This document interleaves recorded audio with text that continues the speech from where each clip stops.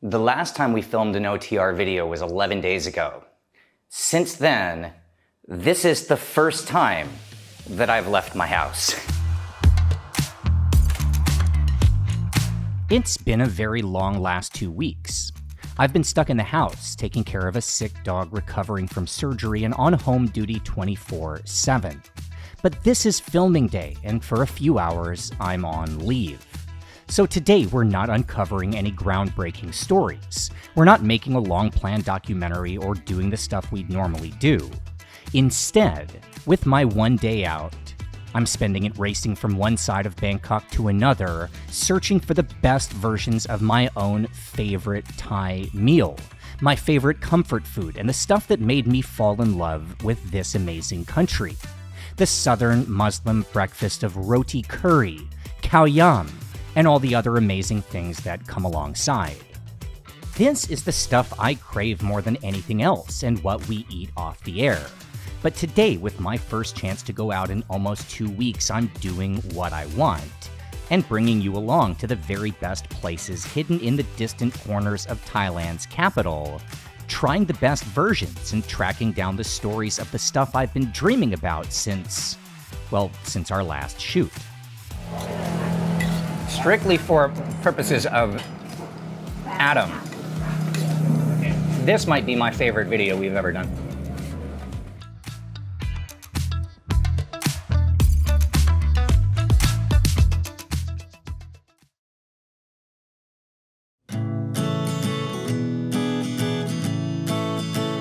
I remember in 2020 flying back to China at the height of COVID lockdowns and getting taken straight from the airport into 2 weeks of hotel quarantine. Now, I'm not looking for sympathy. A lot of people had a much harder COVID experience than I did, but at first it is jarring. When that door closes, it can feel like a prison. Eventually you adjust and it does become routine. I spent most of my 2 weeks binge-watching Tiger King and playing a bunch of mindless hours of something called Stardew Valley, and when I got out, it almost felt like a surprise. So this is the real world. What am I gonna do? I realized I'd had a total of 42 consecutive meals delivered from a bad hotel commissary, and I wanted something amazing. In circumstances like that, or in any more common situation in which you come home after a long time away, what's the first thing you crave?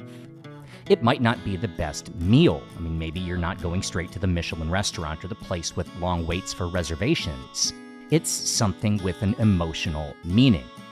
After quarantine, for me, it was Sichuan at the same restaurant that made me move to China. Well, technically it was train station McDonald's first, but you know what I'm saying. We can't always explain why we want what we want under those circumstances, and sometimes when everything's taken away, what we miss the most might even surprise ourselves. And to me, well, what I really want is a perfect Southern Thai Muslim breakfast. Buttery, flaky roti served with a rich coconut curry, washed down with some strong Malaysian milk tea. And I'm willing to drive an hour north of the city to get my fix.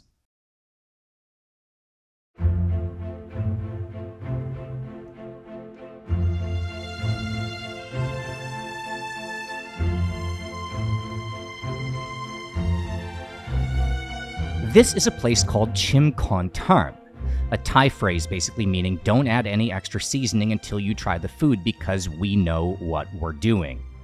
It's an old restaurant in Thonburi that first opened in 1935 as a local-style street cart, serving things like stir-fried noodles, before the owner married into a Southern Thai family and introduced their Thai-Indian recipes. They still serve some of those old Bangkok dishes alongside their famous Thai Muslim classics, but they manage a long menu in the most efficient way possible. The original owner had 17 kids, and every one of them learned one specialty. And even today, now on generation number 4, the kitchen is divided into small sections where the many family members can focus on what they do best. It's an epic place, beloved not just by locals but by the Thai royal family, as for the last dozen years this has been the official biryani supplier to the Grand Palace. So this is still an Indian recipe. This is basmati rice. This is chicken biryani, but this is from the, how we say, it's like very long story, but the most important. Now we serve in the Grand Palace as well. When the Grand Palace has party, have some special event, they will order the chicken biryani from our restaurant. And you said for a number of years you've been serving this in the palace. 12 years. And every 1 or 2 months, they will order from our restaurant. We always have sent 100, many hundred to the palace. And sometimes we have VIP. They took this, we have a special guard. They come to keep looking the way our cooking. It's very proud for our restaurant.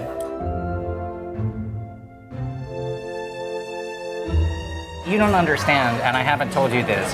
This is my first time out of my house in 11 days. I've been locked in at home because my dog had surgery and I can't leave. And my first meal out of my house in 11 days is to come here. I'm really excited to be here. This is a cool restaurant.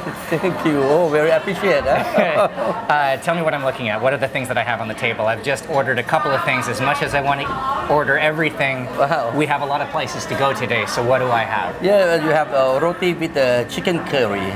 And our roti is a recipe from my grand aunt. Is 75 years old for these roti recipes, and a generation to generation to our family. And other thing is for chicken curry. Chicken curry is from the grandfather. We are from India. My grandfather from India. They get recipe from them, and they're cooking only in the family. But when they married, when my father married with my mother, they say, "Oh, you are good chicken curry." We open the restaurant. They're making the recipe like we home.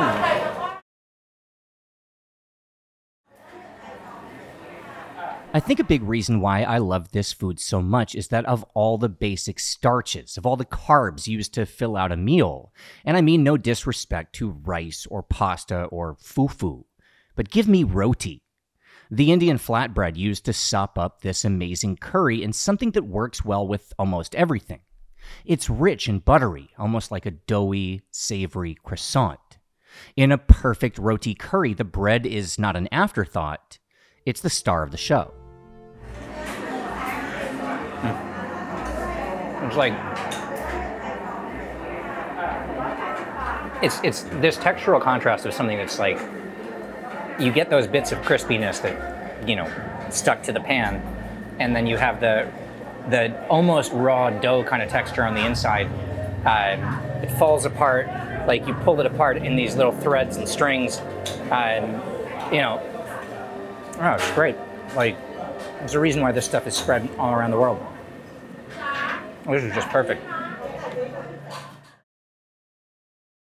The crazy thing about roti is that it's not just arguably better than the other staple carbs, it's actually older. People have been eating flatbread for 4,000 years longer than rice, 10,000 years longer than noodles, and it's even 5,000 years older than the cultivation of corn.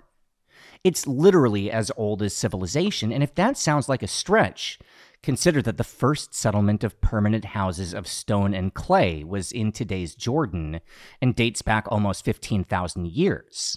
And that's exactly as far back as the first evidence of flatbread found in that same place and known as arbud. I mean, we have no idea what it was called then. It's 10,000 years older than writing. But it's called arbud today, made in exactly the same way, cooked over ash by the local Bedouins. As society emerged across the planet, so too did the technique of milling flour into grain and using it to make bread. We find ancient versions in today's Switzerland, cooked over rocks on top of a fire, and from the ancestors of the Vikings in Scandinavia. In South America, the style using cornmeal evolved into today's arepas, and in India, the first roti was made by the same Harappans who also gave us curry. Now, that first Indian flatbread wasn't identical to what we're eating today, although it is still popular and also called roti, which is derived from Sanskrit and simply means bread. This style, the soft and flaky version popular in Thailand, is actually a category of something in South India called paratha. And the reason we don't use that name is because when it was first introduced to Southeast Asia, this was called Roti Paratha, which over time was shortened for simplicity. Although in places like Singapore, it's still called Roti Prata.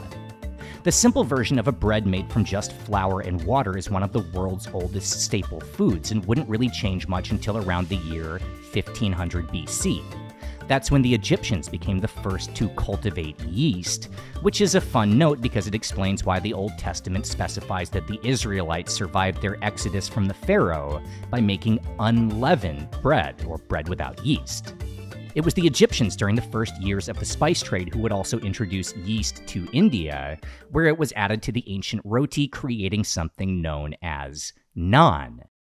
Anyway, how this ancient Indian flatbread became a staple part of regional Thai cuisine is another story we'll get to later, but I only have one day off and we need to get back to eating, so for our second destination, we're heading across the river into Thonburi, tracking down a place said to make some of the best roti in central Thailand.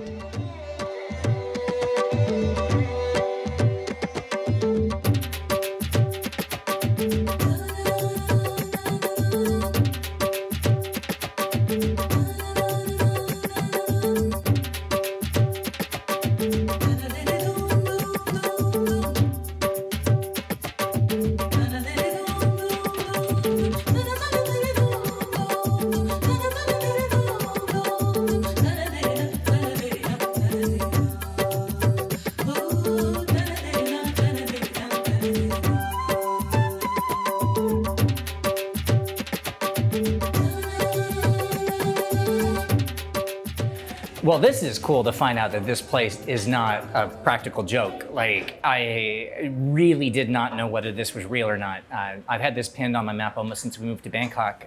We're here kind of at the sort of the outer edge of the Southern Thai neighborhood where we filmed a couple of times before, the neighborhood of people who come from the south who settled here behind Bangnong Market. This is a really well-known curry place, oxtail soup, roti, biryani, everything looks great. It all looks great in pictures. It's quite well known. It's never been open. And every single time that me and Daria have come here, we've walked past and we're just like asking the neighbors and like, is this place here? And they're like, yeah, it's here, just not today. And that's happened like 4 times. Thankfully, we come with a camera and it is open.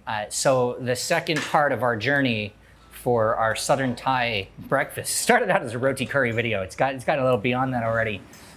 We tried their version of a classic roti curry with their chicken curry, which is a little bit different from what we had before. The roti itself as well, you see that this one's more, let's say, single piece. It's not as flaky, but it doesn't mean it's not going to be delicious. We'll try that in a second. And then one thing that is pretty special in this style of restaurant is the oxtail soup. There's one place that we filmed in one of our very first videos that does maybe the best version I've ever tasted of oxtail. We're not going to make it there today. They close at like 8 a.m. But when you find this, it's usually a house specialty. Very few people make this without taking it really seriously.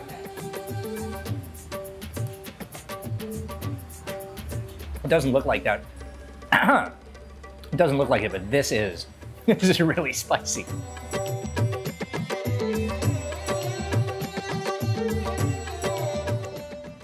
Giving me the hiccups.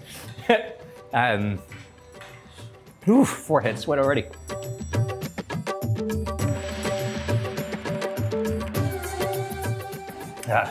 Don't get me wrong, that's delicious. I'm just being weak after all my time at home.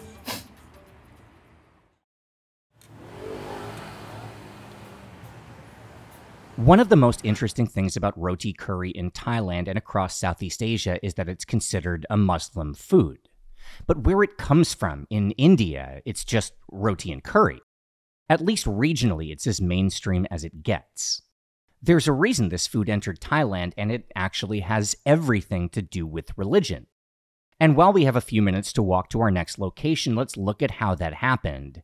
And to start, well, we need to understand the region where this food is from, in particular, the 3 provinces in Thailand's far south, and how that region received both Islam and cuisine. Now, Islam itself has its origins in the 7th century AD, but it would be almost 1,000 years before it spread widely through the Malay Peninsula and the Thai border region. At the time of Muslim explorer Ibn Battuta's visit in 1345, what's now Malaysia was majority Hindu, with pockets of Buddhism influenced by China and Siam. When that would begin to change is the subject of a lot of controversy, but we do know where, and that's the old trading hub of Malacca. According to the stories, the city of Malacca was first established by a man named Parameswara, the last ruler of the kingdom of Singapura. In 1398, as the story goes, Parameswara accused one of his favored concubines of adultery, and as punishment had her stripped naked and paraded in public. The woman's father was an official in the royal court, and in revenge, he wrote a letter to the Indonesian king of Majapahit, promising his support in case of an invasion. The Javanese responded by sending an army estimated to include more than 200,000 soldiers, which after a long siege would massacre the Singaporeans and force Parameswara into exile. And that's how he would come to establish a new city, a place called Malacca, about 150 miles up the west coast of the peninsula. No sooner had Parameswara settled Malacca than he would again be met by Indonesians, except this time they came from Aceh, and instead of weapons, they brought the Quran. As Malacca grew into a powerful trading port, its connections to Islam would make it the Southeast Asian hub for Arabic and Indian Muslim traders, and that brought everyone else too. Portuguese, Spanish, Dutch, Siamese, and Chinese ships would come to port to exchange goods with the Muslim traders and the local Malays, and a unique food culture would develop, including the introduction of Indian dishes like, for example, roti and curry, and the development of a Malay-Chinese South Asian fusion cuisine, which is now called Peranakan. In 1511, the Malacca Sultanate would fall to the Portuguese, who would rule for the next 130 years. Muslims were no longer welcomed in the city under Portuguese Catholic rule, so they sought a new port for their own trade. To the north along the peninsula, there was a small coastal kingdom founded more than a century earlier by a Siamese prince, who himself had converted to Islam, and thus, in the 16th century would begin the Rise of Pattani, and with it, a unique culinary culture. The food of Malacca's Muslims crossed with the influences of ancient Siam.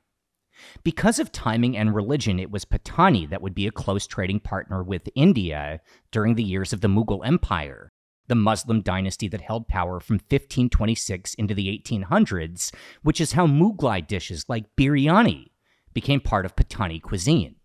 They'd also established a close connection to the Javanese, the same people who had defeated Parameswara in Singapore, and that introduced even more amazing stuff. Not least of which an ancient salad made from rice, herbs, and vegetables called nasi ulam, which would be adapted in Pattani into something called nasi kerabu in Malaysia, Khao Yam in Thailand, and to me, simply one of my favorite foods ever.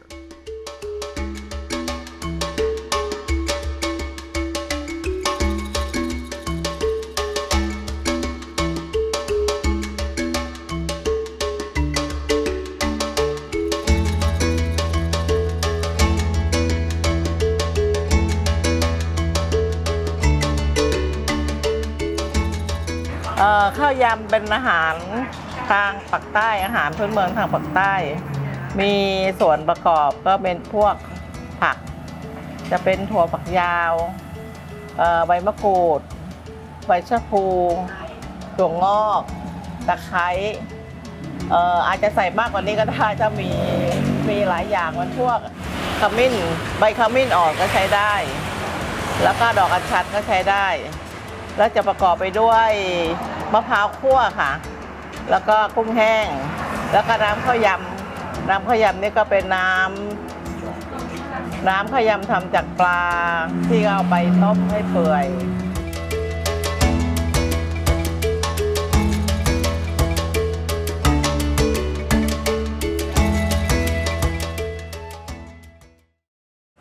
It's hard to describe Khao Yam because whatever the question is, the answer is yes. Is it sweet? Yes. Is it spicy? Yes. Is it soft? Yes. Is it crunchy? Yes. It hits every single flavor profile. Like you've got the coconut, you've got the lemongrass, you've got chili, you've got pomelo, you have rice, you have this fermented fish sauce. You're literally just like, I don't think that a scientist could do a better job of hitting every taste bud on your tongue and every texture all at the same time. Again, I just cannot possibly stress how much I adore this dish and how I consider this to be just one of the great things that has ever been made into a food. Khao Yam, or if you prefer, nasi karabu.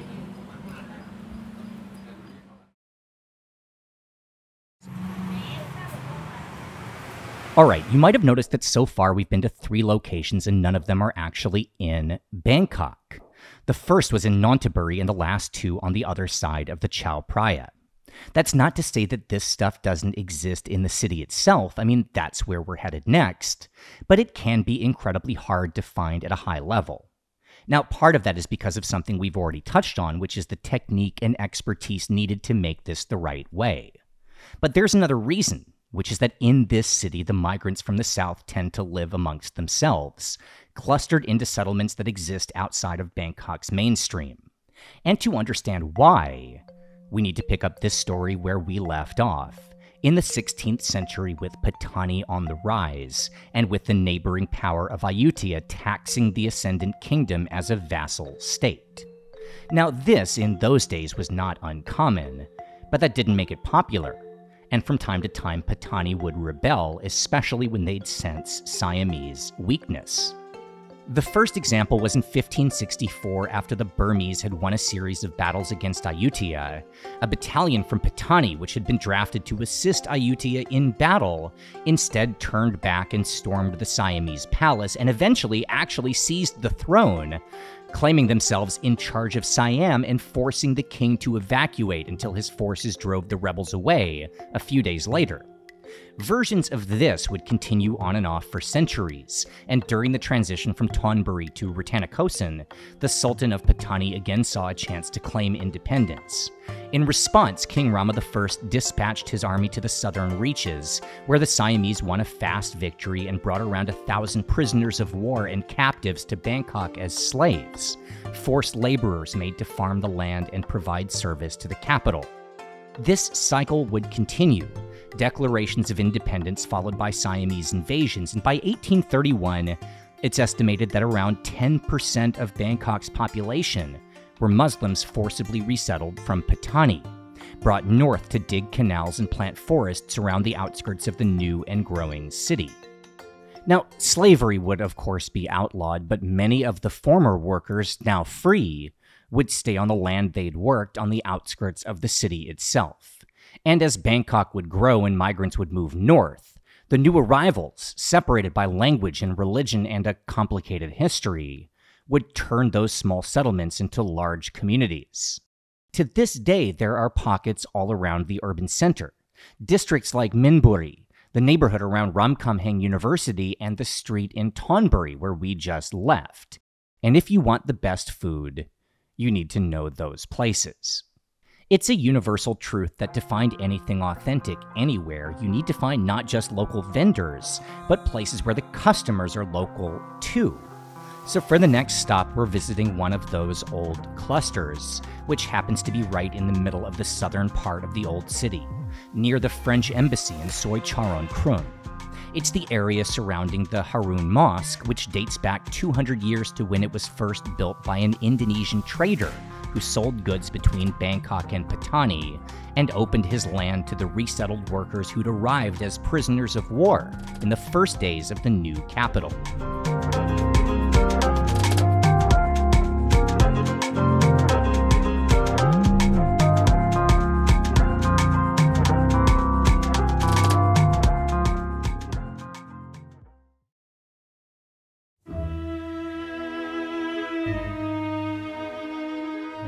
This is, believe it or not, the third time we've filmed here in the short history of OTR. The first time was on a whim for a Muslim food festival back in 2022, actually before we even launched the channel, which would eventually turn into one of our first videos ever. The second was last year at the end of Ramadan when I had the idea to make a video, but that shoot just never went anywhere, and this is the first time we've shown that footage. This was at a cart called Roti Kun Mai, and at the time it was the best roti I'd had in the city. That was actually our planned destination right now, but she's not here. She sold out hours ago. So instead, we just walked to the next roti cart and did what pretty much everyone else does when it comes to this ancient flatbread in 2024. We got ours covered in a mountain of bullshit. It's been a day of serious eating. Now it's time for roti with egg and banana, slathered in Nutella and chocolate syrup.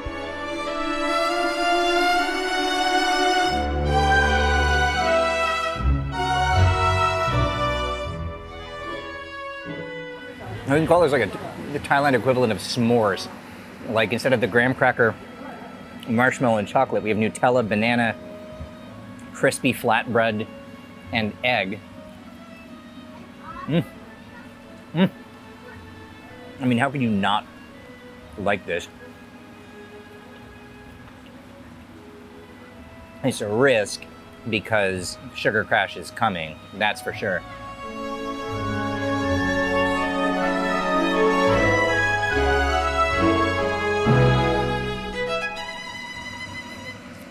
That's objectively delicious. Why do I not get this more?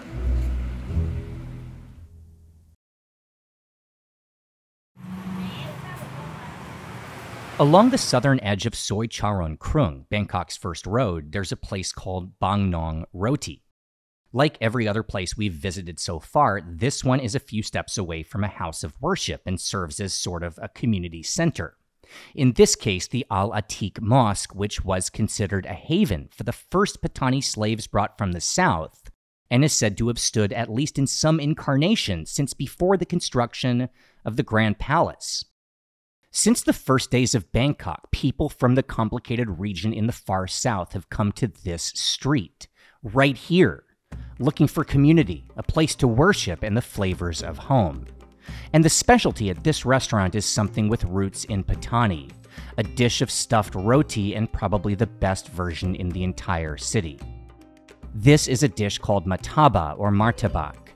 It's a folded roti stuffed with curried beef or chicken, along with shallots, ginger, and egg.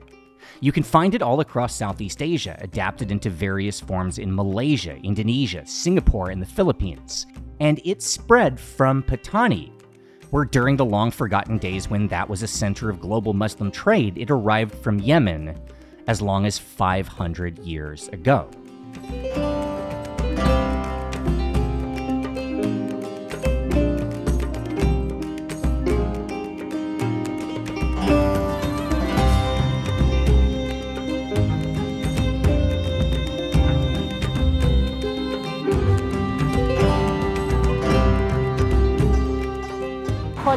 คนทางใต้นครศรีธรรมราชจะกินแบบนี้เป็นมื้อหลักๆแล้วก็ข้าวยำก็กินเป็นมื้อหลักตอนเช้าแล้วก็มีข้าวแกงแล้วแต่ว่าจะแกงอะไรก็ได้แต่ถ้าเป็นโรตีจะกินกับแกงกะหรี่ตอนเช้าจะกินกับเป็นมัตตบะแล้วก็มีข้าวเหนียวไก่ทอดข้าวยำ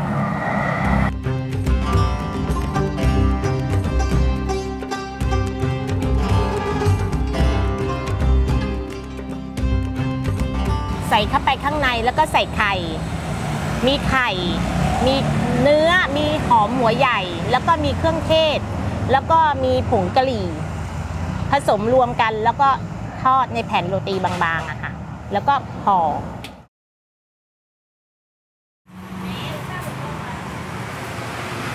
You know, you can argue and debate who in Bangkok makes the best roti curry. But the reason why I've been waiting until now to get a matabak is because, at least in my opinion, in that one, there's no debate. This is the best in Bangkok. And I know that because this is Daria's favorite thing. And like, you're starting to get a sense, if you watch the channel, of like the kind of stuff Daria likes, like curry puffs, mataba, roti curry, things that have bread and some kind of filling or condiment.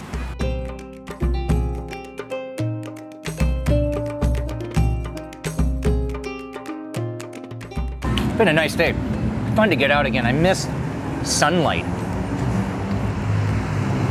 And I missed exploring for really good food.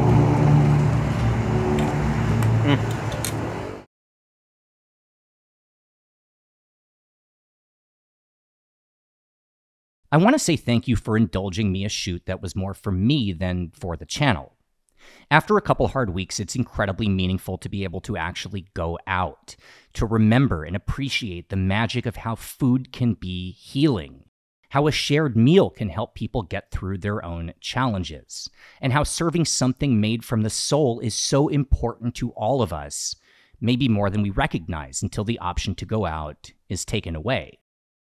Daria and I had just come back from a quick holiday when we found a lump on the back leg of one of our 2 dogs. This is Blanca, short for La Flama Blanca from an American TV show. She's been part of my family since I found her asking for food outside my own restaurant in Beijing 8 years ago. Now, I don't want to go too much into all of that because the internet's full of enough tear-jerking dog-related stuff, and that's the last thing I want from this video, but it's been a hard road to recovery and we're not done yet. Now, the reason we haven't been able to leave the house is that given the location of the surgical scar, plus her own energy, well, one of us has to always be on duty to make sure she stays still enough to give it time to heal. And that means all the time. There are no bathroom breaks, no trips to the kitchen for a glass of water without either me or Daria tagging in. It's been hard, and we've had to be all in together. To do this shoot today, Daria, who adores this type of food as much or more than I do and really wanted to come, has had to be home alone, spending the last 9 hours in one place doing what she had to do, so I had this chance to go out and make a video. But with one location left to film, I thought we should tag out, trade places and give her the chance to take over my role, and while I stay at home, she can enjoy her own first meal back out in public, at a roti curry spot that happens to be her own favorite go-to. It's fitting and somehow it feels right that while we're dealing with our own stresses, we both get some time to spend our day eating food that tells a story of a people who've overcome their own struggles and challenges, who use their cuisine as a way to stay strong and hold together even when times are hard, and for us, a reminder that eventually things do get better. So to finish, one last roti, or for Daria, of course, Mataba, at the center of Bangkok's Pattani community, next to the famous Darul Aman Mosque, a perfect place to wrap up this video.